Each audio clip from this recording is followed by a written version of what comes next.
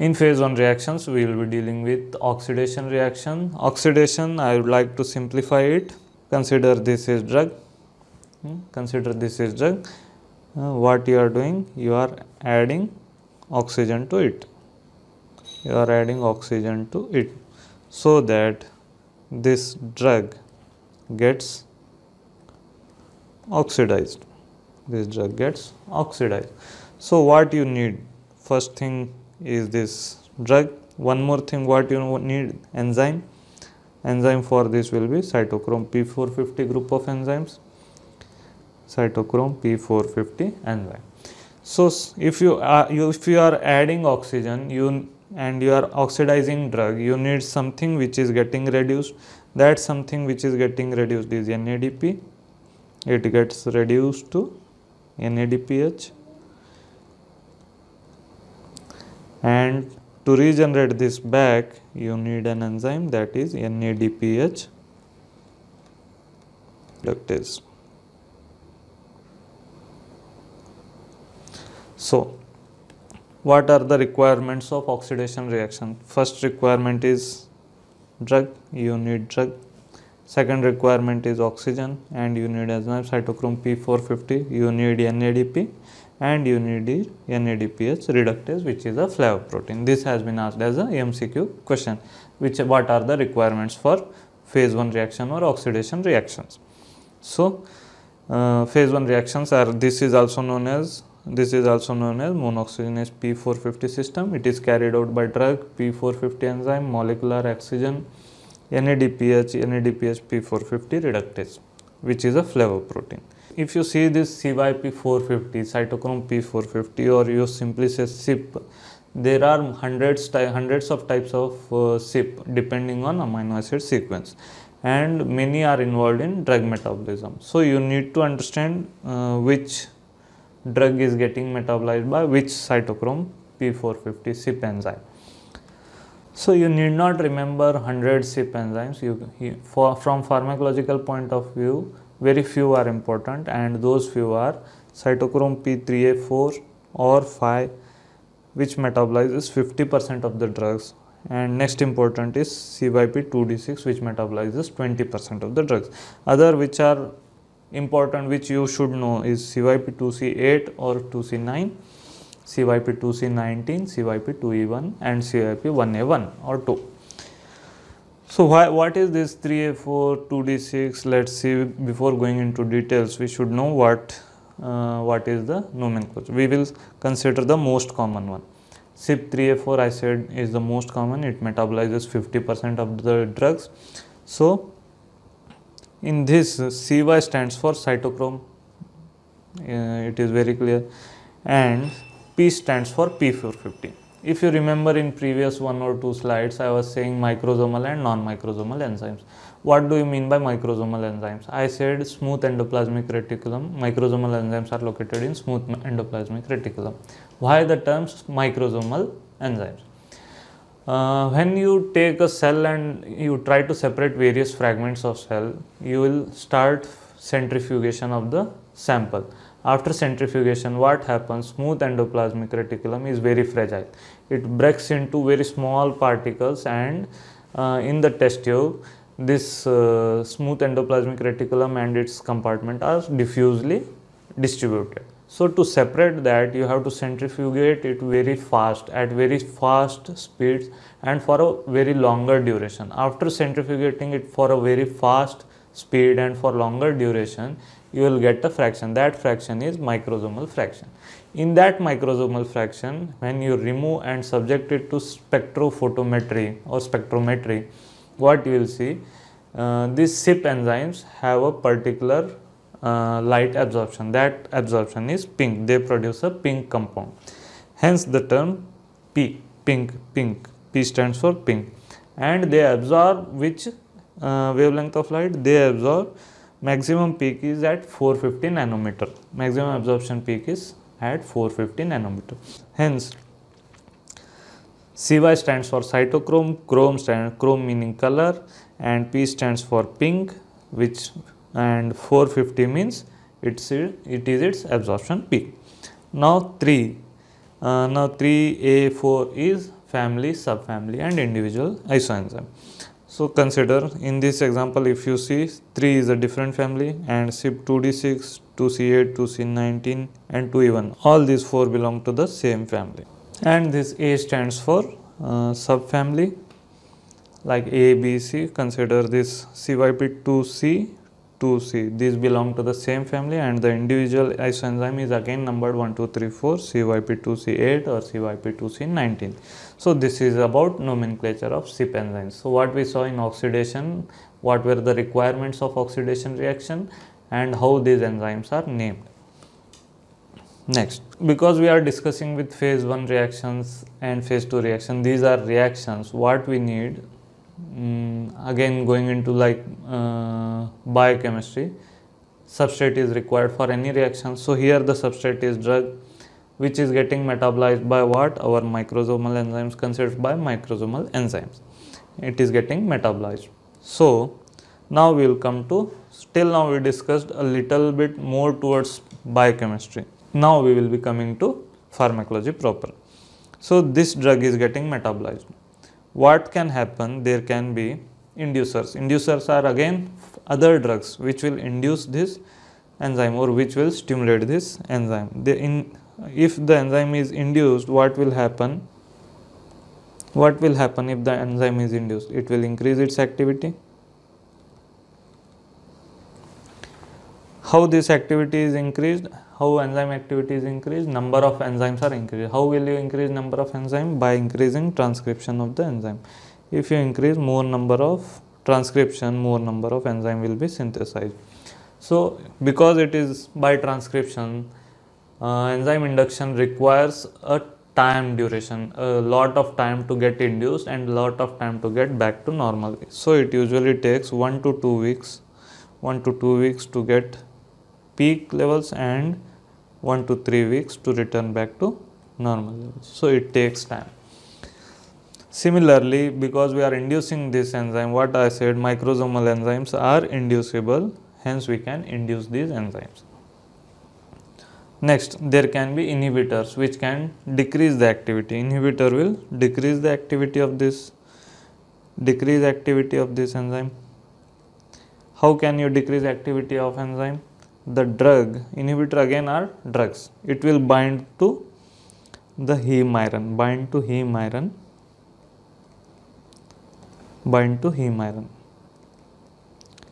Drug goes and bind to heme iron and inhibit the enzyme's activity, thereby inhibiting enzyme. So this is known as enzyme induction or enzyme inhibition. This is important for CYP enzymes, or you can say cytochrome P450 enzymes, and this is also important for microsomal enzymes. Apart from CYP, there are other microsomal enzymes. So we will see a few examples of inducers and then we will see a few examples of inhibitors. So first, inducers. What happens? See, if you see the reaction, drug is getting metabolized by microsomal enzyme, and if you are inducing this microsomal enzyme, what will happen? More drug gets metabolized. If more drug get metabolized, the active drug will be lost. So in most cases, the drug's action will be lost. Example of loss of drug activity, example, I will say OCP is metabolized by this microsomal enzyme, and it is the microsomal enzyme is CYP3A4. This CYP3A4 is induced by what? Rifampicin stimulates this. So if this is stimulated, more OCP will be metabolized and the result will be OCP failure, or you can say this will result in drug action failure. So this is one consequence of drug induction. Similarly, I will take one more example, carbamazepine. Carbamazepine is metabolized by again CYP3A4 and the inducer is carbamazepine itself induces this enzyme. So if it is inducing this enzyme, what will happen? More carbamazepine gets metabolized. If more carbamazepine gets metabolized with further duration of treatment of carbamazepine therapy, what will happen? More carbamazepine will be getting metabolized. You need more dose of carbamazepine. So what will happen? You can result in tolerance of drugs. This is known as tolerance. With time, increased dose of drug need is known as tolerance. Next example is in biotransformation. I said drug getting metabolized to inactive is the most common route, but sometimes drug is getting converted to toxic metabolite. Example, paracetamol is metabolized by CYP to E1 to N-acetyl parabenzoquinine imine. So this is induced by alcoholism. Alcoholism induces this enzyme. So what happens in alcoholics? There are chances of precipitation of hepatotoxicity by this metabolite of paracetamol. So it may result in drug toxicity. If you see, it is not on these microsomal enzymes are not only for drug metabolism, they are also metabolizing endogenous substrates apart from drugs. Example like steroids, bilirubin are metabolized by UDP glucuronosyl transferase. Again, it is a microsomal enzyme. So you can use this therapeutically. For example, steroid is excess in Cushing syndrome. In Cushing syndrome, there is steroid excess. So if you metabolize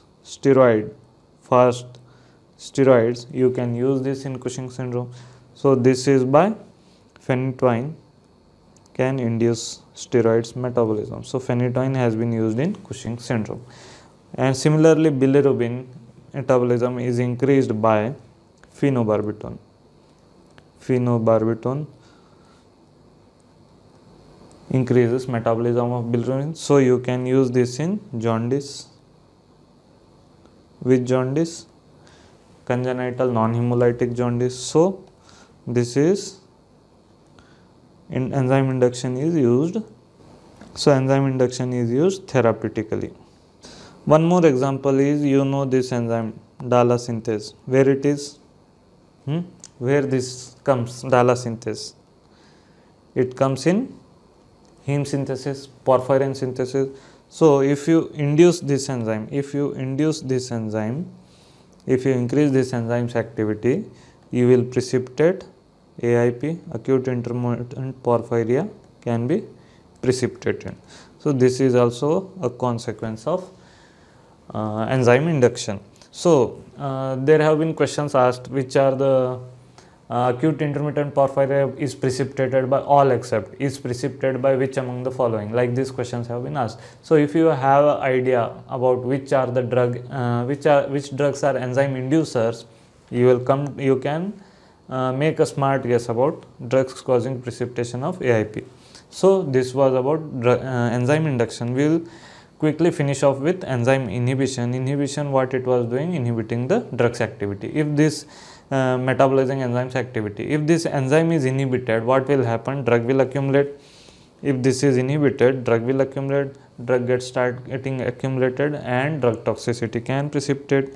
Drug toxicity, drug is getting metabolized, and if you inhibit this metabolism, drug is getting metabolized by CYP3A4.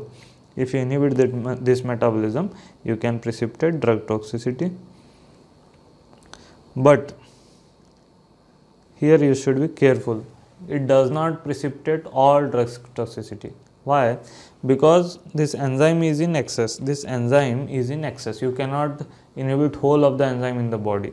So in first order kinetics, this will not cause any harm. But if the drug is following zero order kinetics, means the enzymes are the pathway by which the drug is getting metabolized is limited by limited enzymes. So in that case, this drug toxicity will be precipitated. Zero order kinetics. Example of zero order kinetics: phenytoin, ethanol, theophylline, tolbutamide, warfarin. So in these drugs you will precipitate drug toxicity by inhibiting enzyme. One more case I said was drugs were getting activated, inactive drugs were getting activated. Example of that is such drugs are known as prodrug. Example is clopidogrel. Why I am discussing all this is, all this has been asked. Clopidogrel is getting metabolized by CYP2C19, and after getting metabolism, what will happen? Clopidogrel gets activated. So if you inhibit this, this is inhibited by PPI like omeprazole. Omeprazole inhibits this. If you inhibit this, clopidogrel is not activated. See, in clinical practice, clopidogrel is prescribed commonly and as well as omeprazole is prescribed commonly. So omeprazole can inhibit activation of clopidogrel, thereby causing failure of efficacy of this clopidogrel, failure of drug action. So this enzyme inhibition can cause drug toxicity and also it can cause drug failure, drug action failure. And this enzyme inhibition has also been used clinically. For example, protease inhibitors like saquinavir, indinavir and other navirs are metabolized by CYP3A4 and are inactivated. If you inhibit this CYP3A4, its activity can be increased.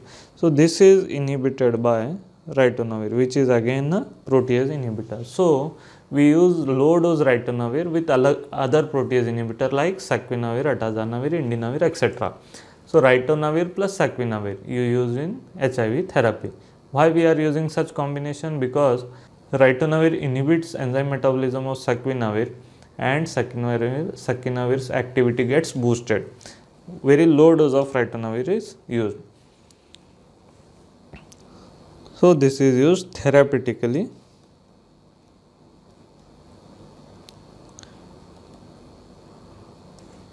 to boost activity of other drugs.